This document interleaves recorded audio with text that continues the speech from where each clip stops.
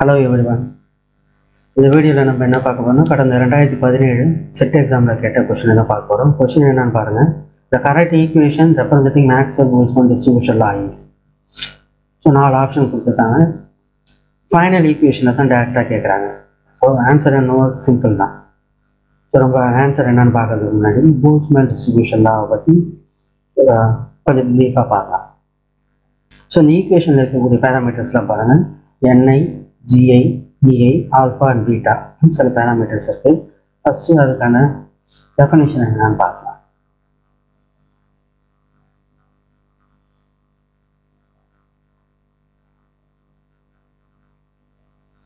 NIங்கிறது என்னென்னு பாருங்கள், number of particles in the ith state. Nங்கிறது number of particles in the system, number of total particles in the system. EIங்கிறது energy of the ith state. GIங்கிறது degeneration of the ith state. Alpha and beta is mathematical constant, and beta is specifically 1/kBT. Kb is Boltzmann constant. So degeneration என்னன்னு தெரியும் நினைக்கிறேன் உங்களுக்கு. degeneration ஒன்றும் இல்லை. So நிறைய levels same energy கண்டென்ட்லேயே இருக்குது. So B orbital மாதிரி எப்படி பி ஆர்பிட்டால் வந்து PX, PY, PZன்னு சேம் எனர்ஜி லெவல்லே இருக்க மூணுமே அது பி ஆர்பிட்டால் டீஜெனரேட் ஆர்பிட்டால் தான் சொல்கிறோம். அதே போல் தான் ஸோ ஒரு சிஸ்டமில் நிறையா லெவல்ஸ் வந்து சேம் எனர்ஜி கண்டென்ட்லேயே இருந்ததுன்னா அதை தான் நம்ம டீஜெனரேட் லெவல்ஸ்ன்னு சொல்லுவோம். சரி, போல்ட்ஸ்மேன் டிஸ்ட்ரிபியூஷன் ஸ்டாட்டிஸ்டிக்ஸ் அதோட பர்பஸ் என்னன்னு பார்த்தீங்கன்னா அது ஒரு mathematical tool based on statistics. ஒரு சிஸ்டமோட மேக்ரோஸ்கோபிக் ப்ராப்பர்ட்டிஸை ப்ரிடிக்ட் பண்ணுறதுக்கு இந்த ஸ்டாட்டிஸ்டிக்ஸ் ரொம்ப ஹெல்ப்ஃபுல்லாக இருக்கும். எதுல இருந்துன்னு பார்த்தீங்கன்னா most probable micro state of the system. Most probable micro state of the system என்னென்னா அப்படின்னா என்னென்னா, ஃபார் எக்ஸாம்பிளுக்கு ஒரு சிஸ்டம் இமேஜின் பண்ணிக்க சிலிண்டர் கண்டெய்னிங் சம் கேஸஸ் மாதிரி இருக்கும். ஃபார் எக்ஸாம்பிளுக்கு ஐடியல் கேஸ் ஹீலியம் இருக்குது. ஸோ நம்மளோட சிஸ்டமில் ஹீலியம் கேஸ் இருக்குது. ஸோ அந்த சிலிண்டருக்குள்ளே இருக்கக்கூடிய அந்த ஹீலியம் ஆட்டம்ஸ் எல்லாமும் சேம் எனர்ஜி இருக்குமா? அதுக்கு எல்லாமும்னா கண்டிப்பாக கிடையாது. அதே போல் அதுக்கு எனர்ஜி மட்டும் இல்லை, கைனடிக் எனர்ஜிலேருந்து அது போகக்கூடிய பாதையிலேருந்து எல்லாமும் வந்து என்கிட்ட டிஃப்ரெண்ட்டாக தான் இருக்கும்.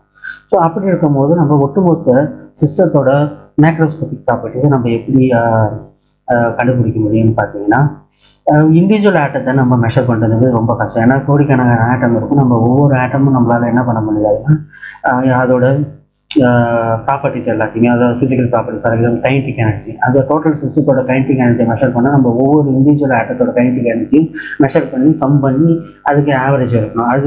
அது கண்டிப்பாக முடியாத காரியம். ஸோ வேறு இன்னொரு வழியில் என்ன பண்ணலான்னா சாம்பிளிங் பண்ணலாம்.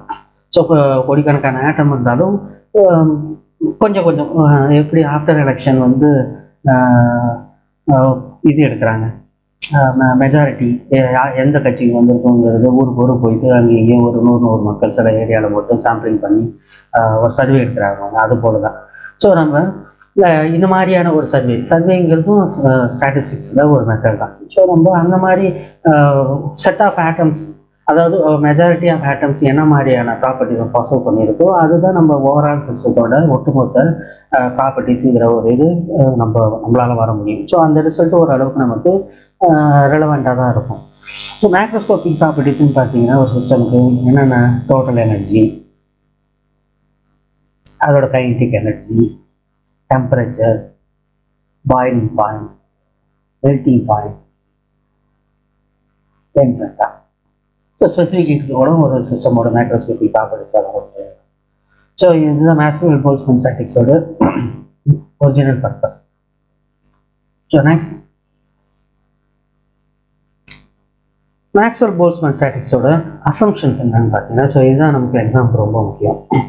ஸோ ஃபஸ்ட் அசம்ஷன், சிஸ்டமில் இருக்கக்கூடிய பார்ட்டிகள் எல்லாமும் ஐடென்டிக்கல். எதன் அடிப்படையில் ஐடென்டிக்கல்னு சொல்கிறாங்கன்னா, பார்ட்டிகிள்ஸும் சில ப்ராப்பர்ட்டிஸ் இருக்குது. இந்த பார்ட்டிகிள்ஸ்க்கு மாஸ் இருக்கும், சார்ஜ் இருக்கும், அதுக்குன்னு சைஸ் இருக்கும். ஸோ இதை வச்சு நம்மளால் பார்ட்டிகளை நம்ம ஐடென்டிஃபை பண்ண முடியும். ஸோ இது மூணுமே சேமாக இருக்குன்னா அந்த பார்ட்டிகிள்ஸ் எல்லாமும் ஐடென்டிக்கல் பார்ட்டிகிள்ஸ் நம்மளால் சொல்ல முடியும். ஸோ எதுன்னு பார்த்தீங்கன்னா முக்கியமாக size, mass and charge. Next assumption என்னன்னு பார்த்தீங்கன்னா டிஸ்டிங்ஷன். ஸோ ஐடென்டிக்கல் பார்ட்டிகளை எப்படி டிஸ்டிங்கிஷ் பண்ண முடியும்னா, ஸோ எப்படி பண்ண முடியும்? ஐடென்டிக்கல் பார்ட்டிகல்ஸ்னால அதோட சைஸு, மாசு, சார்ஜ் எல்லாமே ஒன்றா தானே இருக்கும். அப்புறம் எப்படி நம்ம டிஸ்டிங்கிஷ் பண்ண முடியும்? கஷ்டம்தான். ஸோ எதனை அடிப்படையில் டிஸ்டிங்கிஷ் பண்ணலான்னா, சப்போஸ் 2 ஐடென்டிக்கல் பார்ட்டிகள் இருக்குது. ஸோ இது சேம் எனர்ஜி லெவல்லே இருந்தால் தான் நம்மளால் டிஸ்டிங்கிஷ் பண்ண முடியாது. சப்போஸ் இதே இந்த 2 ஐடென்டிக்கல் பார்ட்டிகள் இல்லை ஒன்று E1ங்கிற லெவல்லையும் இன்னொன்று E2ங்கிற லெவல்லையும் இருக்கும்போது, ஸோ அது எனர்ஜி வைஸ் அது வந்து 2 வேறு தானே. ஸோ இந்த பேசிஸில் நம்மளால் டிஸ்டிங்கிஷ் பண்ண முடியும் ஒன்று. இன்னொன்று, அந்த சிஸ்டமில் இந்த 2 பார்ட்டிகளும் ஒரே பார்த்து தான் ஃபாலோ பண்ணணுங்கிற அவசியம் இல்லை. 2 வேறு பார்த்து, அதாவது 2 வேறு ட்ரஜெக்டரி. ஸோ ட்ரஜெக்டரியும் வேறையாக இருக்கும். ஸோ அப்படி இருக்கும்போது இதை நம்ம அந்த பார்ட்டிகல்ஸை நம்ம டிஃபரன்ஷியேட் பண்ணி பார்க்க முடியும். ஸோ இந்த பேசிஸ் தான் நம்ம வந்து இதை டிஸ்டிங்விஷபிள் பார்ட்டிகல்னு சொல்கிறோம். So third assumption, any number of particles can occupy இந்த சேம் லெவல். ஸோ எத்தனை பார்ட்டிகல் வேணாலும் சேம் எனர்ஜி லெவலில் ஆக்குபை பண்ண முடியும். அது ஒன்றுக்கு மேற்பட்டு எத்தனை வேணா இருக்கலாம். ஆனால் இந்த அசம்ஷன் பார்த்தீங்கன்னா எலக்ட்ரான்ஸுக்கு பொருந்தாது. ஏன்? ஸோ எலக்ட்ரான்ஸ் வந்து குவாண்டம் பார்ட்டிகல். ஸோ அது வந்து பவுலி எக்ஸ்க்ளூஷன் பிரின்சிபலில் தான் அது வந்து ஃபாலோ பண்ணும். ஸோ பவுலி எக்ஸ்க்ளூஷன் பிரின்சிபல் படி ஒரு சேம் எனர்ஜி லெவலில் 2க்கு மேற்பட்ட எலக்ட்ரான் இருக்க முடியாதுங்கிறது பவுலி எக்ஸ்க்ளூஷன் பிரின்சிபல். ஸோ அந்த பேசிஸில் நம்மள மேக்ஸ்வெல் போல்ட்ஸ்மேன் ஸ்டாட்டிஸ்டிக்ஸ் வந்து எலக்ட்ரானுக்கு நாட் அப்ளிகபிள். ஓகே, இது முக்கியமாக ஞாபகம் வச்சுங்க. ஸோ ஃபோர்த் அசம்ஷன் பார்த்தீங்கன்னா சிஸ்டமோட total energy, volume and number of particles எல்லாமே கான்ஸ்டன்ட். ஃபிஃப்த் ஒன் என்னென்னா பார்ட்டிகல்ஸ் ஆர் நான் இன்ட்ராக்டிவ். ஸோ பார்ட்டிகல்ஸ் ஒன்னோட ஒன்று இன்ட்ராக்ட் பண்ணக்கூடாது. அதுக்கு நடுவில் எந்த ஒரு அட்ராக்டிவ் ஃபோர்ஸ் இருக்கக்கூடாது, ரிப்பல்சிவ் ஃபோர்ஸ் இருக்கக்கூடாது. ஸோ நான் இன்ட்ராக்டிங் பார்ட்டிகல்ஸாக இருக்கணும். ஸோ நான் இன்ட்ராக்டிங் பார்ட்டிகல்ஸ்னால் அது ஐடியல் கேஸஸ் மட்டும்தான், மற்ற எல்லாமும் real gases. So ideal gases தான் எந்த 2 ஆட்டமுக்கு நடுவில் எந்த ஒரு இன்ட்ராக்ஷனுமே இருக்காது. அதனால தான் நம்ம ஐடியல் கேஸஸை லிக்விஃபை பண்ணுறதுல அவ்வளோ சிரமம் இருக்கும். ஒன்லி எக்ஸ்ட்ரீம் கண்டிஷனில் மட்டும்தான் அதை லிக்விஃபை பண்ண முடியும். கேஸ் வந்து எப்போ லிக்விடாக மாறினா வந்து நம்ம கேஸ் மாலிகுலை ஒன்றோட ஒன்று ஹை ப்ரெஷரில் பக்கத்தில் கிட்ட கொண்டு வந்து அதை ஒன்றோட ஒன்று இன்ட்ராக்ட் பண்ண வச்சு சம் அட்ராக்டிவ் ஃபோர்ஸ் அது நடுவில் ஏற்படுத்தி தான் அதை நம்ம அதை லிக்விட் ஸ்டேட்டுக்கு கொண்டு வர முடியும். ஸோ நம்ம ஐடியல் கேஸில் எந்த ஒரு இன்டர்மாலிகுலர் ஃபோர்ஸஸும் இல்லாதனால அது ஆல்வேஸ் ஐடியல் கேஸுங்கிறது இண்டிவிஜுவல் ஆட்டமாக தான் இருக்குமே தவிர, இல்லை இண்டிவிஜுவல் மாலிகுலாக தான் இருக்குமே தவிர, அதை நம்மளால் லிக்விஃபை பண்ணுறதுங்கிறது ரொம்ப சிரமம் எக்ஸ்ட்ரீம் கண்டிஷனை தவிர. சரி, அது ஐடியல் கேஸ் மட்டும்தான் அப்படி இல்லை. ஐடியல் கேஸை தவிர்த்து மற்ற சிஸ்டம் ஹை டெம்பரேச்சரில் இல்லை லோ ப்ரெஷர்லேயே இருந்தாலுமே அந்த சிஸ்டமும் நமக்கு ஐடியல் கேஸ் எப்படி பிஹேவ் பண்ணுது அதே போல் தான் அந்த சிஸ்டமும் பிஹேவ் பண்ணும். ஸோ இது வந்து நமக்கு ஹை டெம்பரேச்சர் அண்ட் லோ ப்ரெஷருங்கிறது என்னென்னு பார்த்தீங்கன்னா ஐடியல் கண்டிஷன். ஸோ எப்பப்பெல்லாம் நம்ம ரியல் கேஸை நம்ம இந்த கண்டிஷனுக்கு நம்ம கொண்டு வரோமோ அப்போல்லாம் அது வந்து ஐடியல் கேஸாக மாறிடும். ஸோ ஓகே, அசம்ஷன்ஸ் உங்களுக்கு புரிஞ்சிருக்கும்னு நினைக்கிறதுனால. So next formula, different form of Maxwell-Boltzmann equations. So Maxwell-Boltzmann equation நம்ம நிறைய டிஃப்ரெண்ட் ஃபார்மில் வந்து நம்மளால் ப்ரெசென்ட் பண்ண முடியும். ஸோ நம்ம கொஷின் இருக்கிறது அதில் ஒன் ஆஃப் த ஃபார்ம் தான். ஸோ அதுதான் நம்பர் 1 ஃபஸ்ட்லேயே எழுதியிருக்கேன். Ni = gi × e power minus of alpha plus beta ibi. So நம்ம இந்த ஃபார்மை நம்ம எப்படி ப்ரெசென்ட் பண்ணலாம்? இன்னொரு ஃபார்ம்னா அந்த மைனஸ் ஆல் உள்ள இருக்கிறோம்னா e power -alpha - beta ibi வரும். ஸோ அந்த ஃபார்மை அப்புறம் வேறு எப்படி நம்ம ரீரைட் பண்ணலாம்னா, ஸோ முன்னாடியே நம்ம சொன்ன போல பீட்டாங்கிறது 1/kBt. ஸோ அதை வேல்யூ சப்ஸ்டிட் பண்ண 1/kBt. ஸோ இது இன்னொரு ஃபார்ம். ஸோ எக்ஸ்போனண்ட்டில் இருக்கக்கூடிய அந்த ஆல்ஃபா அண்ட் பீட்டா அந்த கான்ஸ்டன்ட்டை நம்ம என்ன பண்ணியிருக்கோம்னா பிரிச்சு அவ்வளோதான் பெருசா e power -alpha × e power -ea/kB. So இது ஒரு ஃபார்ம். ஸோ இந்த ஃபார்மில் வந்து டீஜெனரசி GI இன்வால்வ் ஆகிருக்கு. நெக்ஸ்ட் ஃபார்மில் டீஜெனரசி G இல்லாமல் டோட்டல் நம்பர் ஆஃப் பார்ட்டிகல்ஸ் இருந்ததுன்னா நம்ம போல்ட்ஸ்மேன் ஸ்டாட்டிஸ்டிக்ஸ் எப்படி இருக்குன்னு பார்த்தீங்கன்னா Ni/n = e power -alpha × e power -beta ibi. So இங்கே டினாமினேட்டில் இருக்கிறது அந்த பக்கம் ஈக்குவல் அந்த பக்கம் போயிடுச்சுன்னா மல்டிப்ளிகேஷன் போயிடும். அதுதான் இந்த ஃபார்ம். ஸோ இந்த ஃபார்மை நம்ம எப்படி ரெப்ரசென்ட் பண்ணலாம்? ஸோ நெக்ஸ்ட் வந்து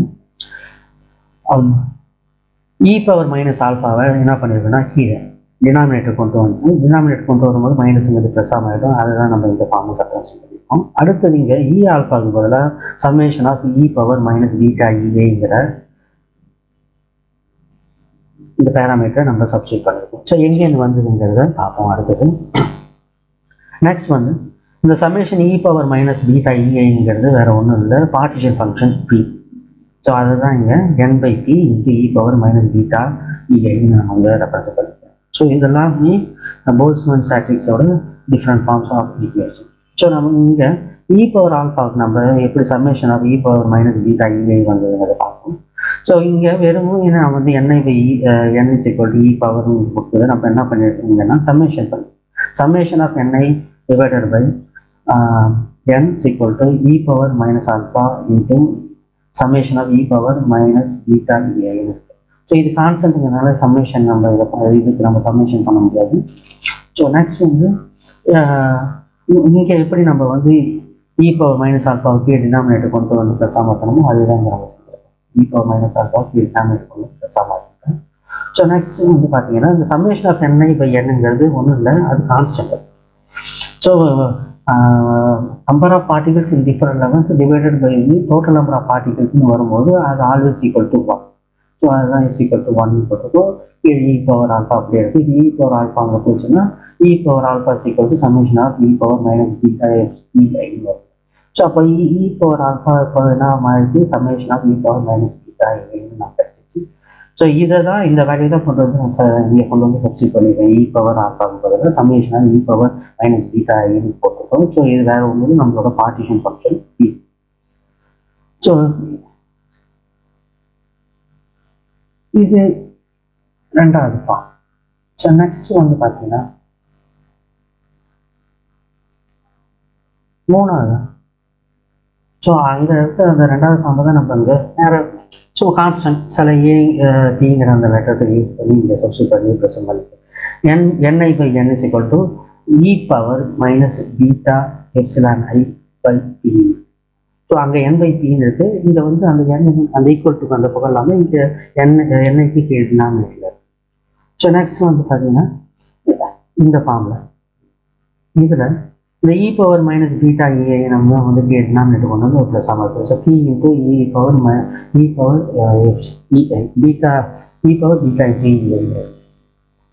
ஸோ நெக்ஸ்ட் வந்து என்ன பண்ணியிருக்கேன், பிங்கிற லெட்டருக்கு பதிலாக ஏங்கிற ஒரு லெட்டர் சப்ஸ்டியூட் பண்ணியிருக்கேன். ஸோ நம்ம சப்போஸ் ஆப்ஷனில் வந்து பிக்கு பதிலாக ஏன்னு இருந்ததுன்னா நீங்கள் இங்கே பி ஏ நினைக்கக்கூடாது.